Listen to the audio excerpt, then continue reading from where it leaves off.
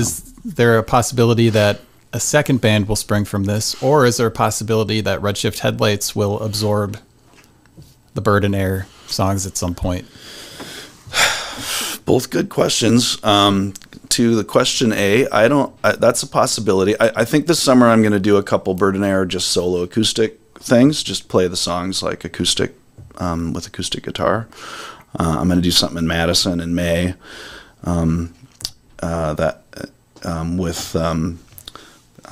I believe with Paul Otteson and from Fofon and Laura Schultz from Goodnight Gold Dust are starting.